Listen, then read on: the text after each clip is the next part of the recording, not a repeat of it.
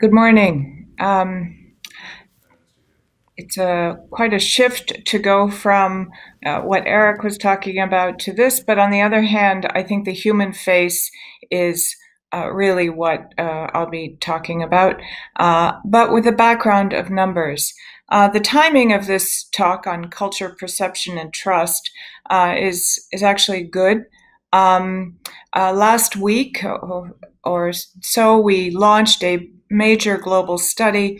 We've been monitoring public trust in vaccination and confidence for the last decade, but in the last 5 years have developed a confidence index to try to get some measure of this messy emotional sentiment space that we know has a tremendous effect on people's trust and willingness to take vaccines. This was an image created by the Financial Times, drawing from our data, but as you can see, the spectrum of countries on the safety versus effectiveness perceptions is quite varied. Sorry, just getting my clicker here. We looked in this paper in the Lancet on the let's see, the clicker is not working. Sorry, there we go. The transition, we looked in 149 countries, nearly 150 countries, about 280,000 people around the world responding to the confidence index between 2015 and 2018, 2019. These particular capture those 3 years just to see how their sentiments are changing. One thing we've seen is that people's feelings about vaccines have become far more volatile. It's a lot more like political opinion polling. They used to be much more stable 10, 20 years ago. You knew who agreed and who was less confident around vaccines. But that's changing very frequently. The overall picture is that we see that there is a general trend where people are becoming a little bit more confident than they were 5 years ago. I think that's partly because there was a bit of a wake-up call to the world that actually we are starting to lose confidence. So there have been more proactive efforts. We look at confidence in the importance, the effectiveness, and the safety of vaccines. These first two are about importance and effectiveness. Where we tend to be more stuck is, is in safety, but I'm going to jump ahead to the global picture of this. Basically, these sentiments go up and down. The overall trend is getting a little bit better, but we do see that Europe remains the lowest in confidence, the most skeptical, with countries like Lithuania, only 19% strongly believing that vaccines are safe. The highest is Finland at 66%, and that's to strongly believe. Poland actually had the most significant drop in confidence in vaccines, while countries like Indonesia had the worst drops in confidence in the period we were monitoring. Now, these are mixed. The other ones that were the lowest in our most recent global surveys were Afghanistan, Azerbaijan, Nigeria, Pakistan, Serbia, countries where local and geopolitical tensions are surrounding and influencing people's trust in authorities, trust in who's giving and managing vaccine programs, and an element of extremism, sometimes religious, sometimes other ethnic tensions. The drop in Indonesia was very much driven by a Muslim sentiment that the vaccines were not safe from the Muslim perspective because of certain gelatin porcine in some vaccines.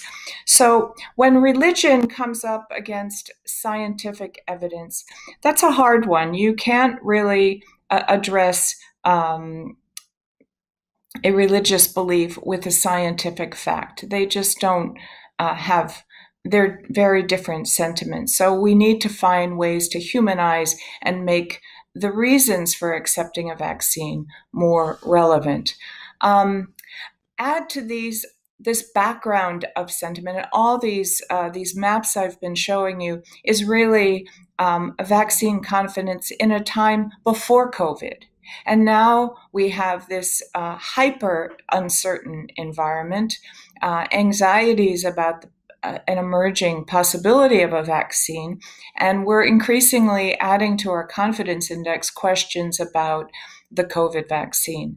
As you can see, the dark blue is strongly, pretty confidently agreeing they would take a vaccine if against COVID, and the top, the orange and the gray, is less confident. Now, the overall picture is not that bad, but the smaller sentiments, the smaller bars, which reflect negativity and disagreement about acceptance, can be the tipping point phenomena.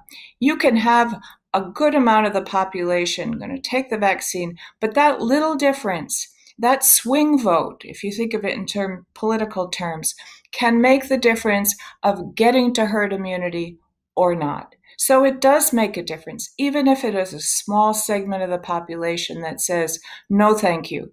I don't trust it. I don't believe it. It's not compatible with my religious beliefs. So we need to understand and find out other ways besides scientific evidence that when people are refusing vaccines for cultural, political, religious reasons, that throwing facts at the issue is not going to change the picture. We need new ways to embed and have those discussions. Now, those are the numbers. But the other thing that we look at and listen to and watch in the Vaccine Confidence Project are the faces, the human emotions, the sentiments that we're seeing. Now, I'm just going to run through a number of slides. These are images to capture the thing we never forget every day in the Vaccine Confidence Project. As much as we spend time on the big numbers, we remind ourselves of the emotions of publics, of young girls after an HPV vaccine who got scared and are convinced there's an issue with it. These are girls in Denmark. That was Colombia. This is Denmark. This is Ireland. This is Japan. These are young girls around the world, through YouTube, through other ways, are sharing images with each other saying, this HPV vaccine, it gave me all these reactions. Now, a lot of this is being investigated. We consistently have scientific data that there is no specific link with the vaccine and the reactions, but the experience of the vaccination has created an anxiety reaction in many of these cases. We still need to deal with that and help that and have empathy with the girls' reactions and not just focus on the specific scientific evidence of whether the vaccine was related or not. We need to think about the person. We need to think about the girls, their mothers, and others. That human face that Eric Topol just talked about, we need to put the human together with the scientific and technological advances. And this is not just a Western phenomena, something that is a luxury to be able to complain about something you have. This is around the world. We are seeing it in different places. And as I mentioned in our global study, we see at a national level. This may seem like, oh, this is a handful of people on the steps of some stairs in Indonesia. But in our global study, where we did a nationally representative sample of the country, Indonesia had the biggest drop in confidence in the world. So this is not just a small group of people complaining. This is having a national knock-on effect. So we need to see what's driving that knock-on effect, both at a human and personal level, and what are the bigger numbers that are being affected.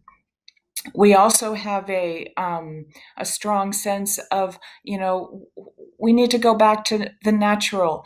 Green are vaccines, the veggies, not vaccines, and medical tyranny, the sense of it's being forced on me. We hear a number of these same sentiments as we're building up and preparing for a COVID vaccine. There's a lot of these same sentiments. They're repurposing themselves around a potential vaccine for a global pandemic that we absolutely need to get ahead of, to liberate us, not to contain us, to liberate us, to go back to a life of a social life, a family life, a work life, an economy that can support rather than divide and create further inequities. But instead, some people in the public health world and immunization world said, well, fine, we have such a bad virus that's having such a bad impact on the world. Maybe it will change the mind of people who are agitating against vaccines.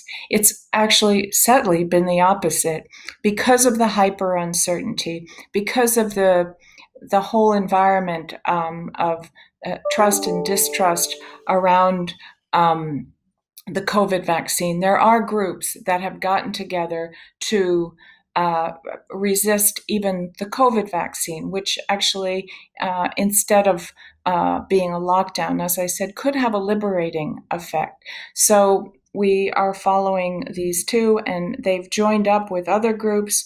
So we can't, a top-down approach is no solution to this. Making something a mandate when that's one of the biggest things that is the resistance factor. We need other ways. We need other human ways and working with local groups to build some confidence around the COVID vaccine. And I just, this is my last slide. I've just published a book this past month. It'll be out in the UK next month. It's called Stuck, and it's on the one hand stuck like in a needle, and at the same time stuck in the conversation. And we have a growing tension between all the fantastic big data that can make a difference in understanding trends versus losing that human face.